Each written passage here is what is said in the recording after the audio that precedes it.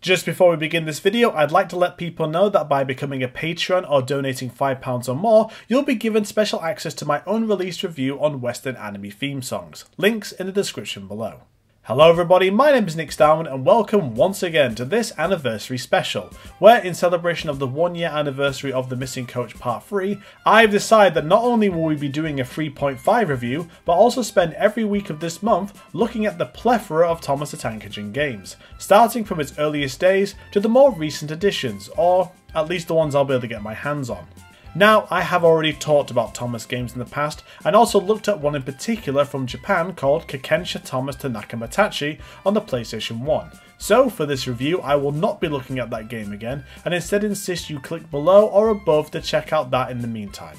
From what I have learnt from this research and exploration, there is a lot of Thomas games out there, some with more variety to the gameplay, and some that are just your basic children's games that only hardcore fans would play, and not really anyone who's been given the opportunity to play an actual interesting game. But nevertheless, they are here in all their cheap and boring glory. So, for each video, we will be looking at a variety of games from specific eras of gaming. Starting off with games on DOS and Amiga, moving on to cartridge games for the Nintendo and Sega consoles, before transitioning to the digital age with CD-ROM PC games, and finalising with a variety of others, including some of the more recent mobile games. As an added bonus, each game I look at during the week I will attempt to play over on my Twitch channel at twitch.tv/StarwindStreams on Thursday and Sundays, to give you a better look into the variety of this cash grabbing.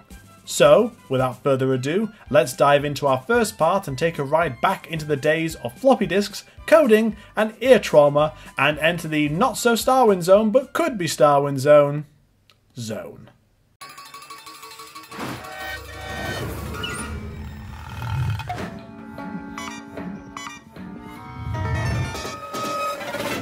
Now, in the early days of video games, it wasn't surprising to realise that every show and its dog had a game in some shape or form, and for Thomas, this was no exception, with one of the earliest examples being a grandstand handheld device released in 1984, and naturally, it looks like garbage. But, as you know through standards, it's a very rare piece of garbage considering how obscure it is. I mean, look at those graphics, Game & Watch has got nothing on this.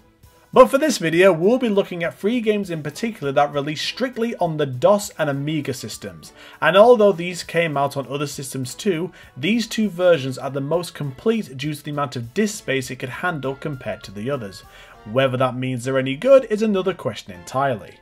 The first game released was the 1990s Thomas the Tank Engine and Friends, developed by Alternative Software and released first on the ZX Spectrum and Amstrad CPC, with horrific results, where Thomas looks like he's auditioning for a trip to the moon while the theme song pours battery acid down your ear.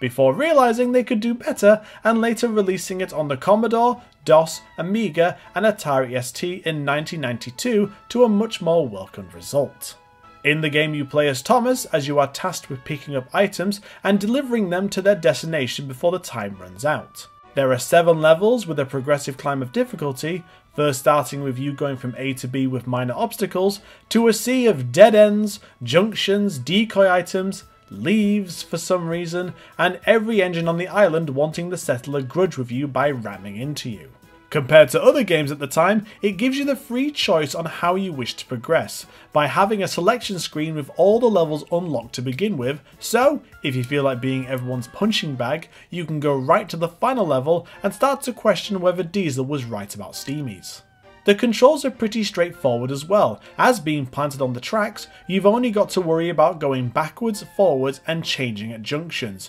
while varying your speed and your vocals for when you get sandwiched between Toby and Bill. Or Ben, I have no clue which one it is. Additionally to this is the added bonus rounds where you race against the other characters for additional points, where you find yourself slamming the buttons like you're clashing Kamehameha waves in Budokai, before friendliness is gone and you're back to buffer bashing.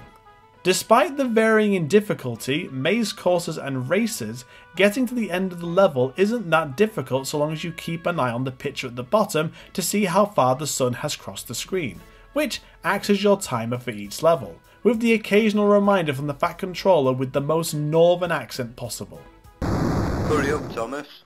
Once you've completed all 7, it tallies up your score and you go back to the home screen where you can either do it all again or give a go at the memory card game either against a friend or with the computer, featuring both Season 1 and Season 2 characters, although some of them really not looking like they want to be there, especially Duck, who looks really pissed off.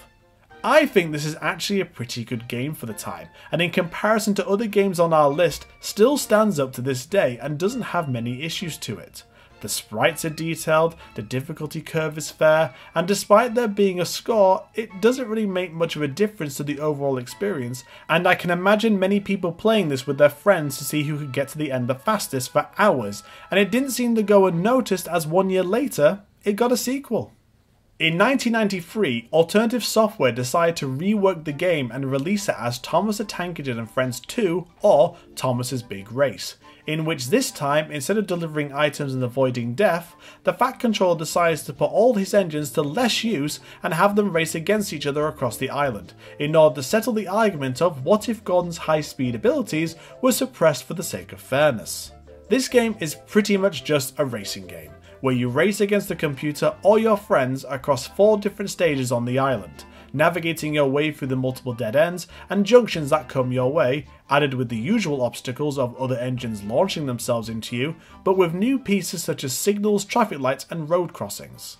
You have a selection of 8 characters to pick from who are recycled sprites from the previous game, one being unique, that is Bertie, who has a separate course compared to the engines, but still keeping to the same level of difficulty to make it fair. What adds to this dynamic of the races is the use of fuel gauges where you must fill up at the placed water towers and petrol stations across the course in order to reach the finish line, or else just face a game over screen where your opponent finishes it on the bottom screen. Another fun piece of the races is the use of bonus checkpoints that you can find in the siding, where, if completed by collecting the letters, transports you further down the line, either ahead or behind the other racer, depending on how long it took to do so, as it doesn't really make much of a difference than if you avoid it altogether, but if you feel like a bit of a flex, then go right ahead. All the races are random, so you'll never race the same character twice, and instead of progressing through the stages normally, you go into the options section to choose your character, stage and difficulty, once again having everything unlocked to you and your friends the moment you start, so there's no element of grinding.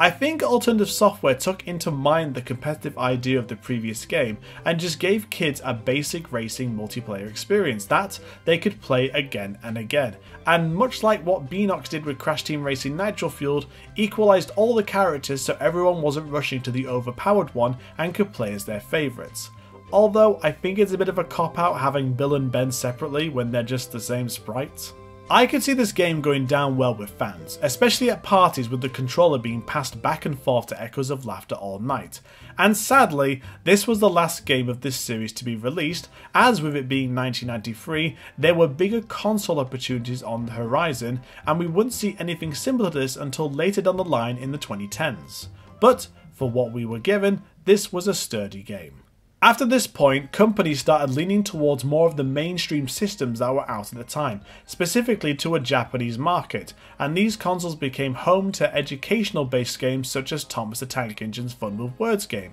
also done by Alternative Software. But there was one other game that, although was pretty basic and very common on PC systems, still was pretty fun to play and had a good overall presentation, despite it being near to impossible for me to install the damn thing. After the release of Thomas's Big Race, Alternative Software decided to, instead of progressing with a third game, which I think would have been a great idea, moved into a different area of gaming and created 1995's Thomas the Tank Engine and Friends Pinball on the Amiga, Amiga CD32, Commodore and IBM PC, showing that anyone and anything can become a pinball game. Now, I know nothing about pinball, but whenever I play it, I just hit the ball until the music and pings play in a specific way, and apparently that's a good thing, I guess. I don't know, I'm not a pinball wizard, insert what would be the song, but due to copyright I can't. But yes, this is a pinball game, and a pretty one at that. You get some pretty nice looking pixel work of the characters, you get 4 unique pinball tables themed around Thomas, James, Percy and Toby, Nice little covers of the theme songs, although Toby's and James's seems to have been flipped around for some reason, but that's not an issue to me. And depending on where you play it, it runs smoothly and the sensitivity of the paddles are pretty decent. Of course, you can't exactly get pinball wrong, and I would be surprised after the last 2 games and the library of other games, alternative software would manage to screw this up. But I am sure there are some pinball fanatics out there who may say otherwise, but I don't know. I enjoyed it, and if you're any good at Amiga or DOS emulators, to give it a try, because I could only play this on a website and it was laggy compared to the actual game. So that's it. 3 games, 1 company, and plenty of nostalgia being thrown in my direction. If you ever want to try these games out, I would highly recommend it, as they have good replay value, and if you have a friend who's also a Thomas fan, it's a good bit of competitive fun on top of it. If you would like to see more of these games, or at least 2 of them as I couldn't get pinball to work, then check out my Twitch channel in the links below. But until then, that is the end of part 1 of our anniversary special. I hope you enjoyed it and tune in for next week's episode where we will look at what Sega and Nintendo have to offer. As always, to remember to like, share, subscribe, stick it on a badger, attach it to a brick, mail it to a bomb because they like a surprise, and if you can, spare some change, governor, by donating the links below. And remember, by becoming a Patreon or donating £5 or more, you get access to the unreleased review on Western anime themes. But until then, I've been Nick Starwind, you have been my audience, and I shall see you next time.